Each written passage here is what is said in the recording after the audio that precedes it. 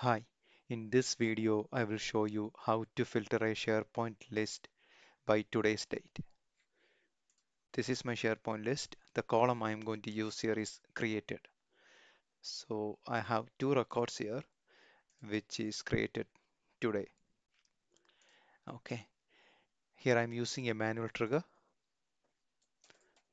Next I'm going to use the SharePoint connector. The action I am after is get items.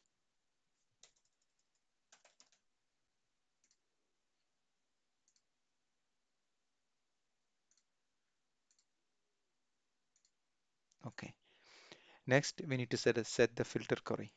So to get the date for today's date, we need to use the beginning of the day and the beginning of the time of the day, beginning of the time of the day and the end time of the day.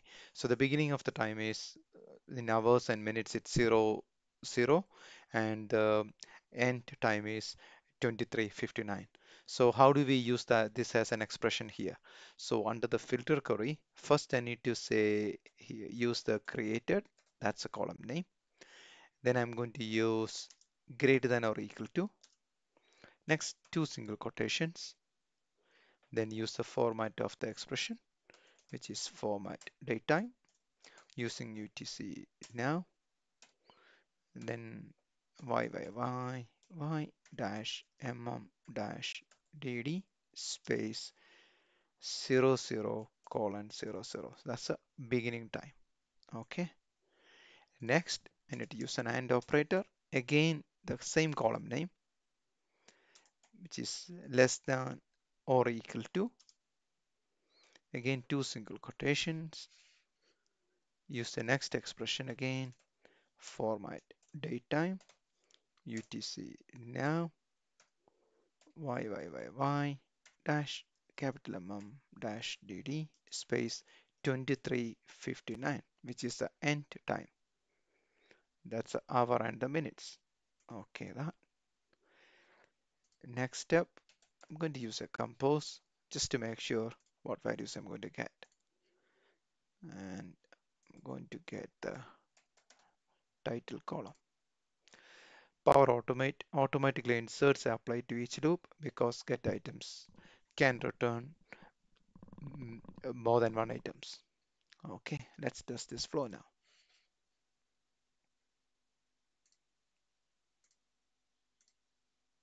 Here it is.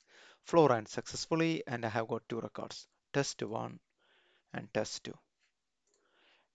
This is test 1 and test 2 which I created earlier today. So the technique we need to use here is under the filter query, use the column which is the datetime column greater than, then the format datetime, which I use the expression here, format datetime UTC now dash dd space 00:00. That's the expression you need to use here. Again, similar syntax again, and created less than equal to LE, and then two single quotations. Then next expression, which is again, it's almost same as the other expression, but only the difference here is the hour and the minutes, which is 23:59. So this is a technique we need to use to get the records from the SharePoint list against today's date. Thank you for watching.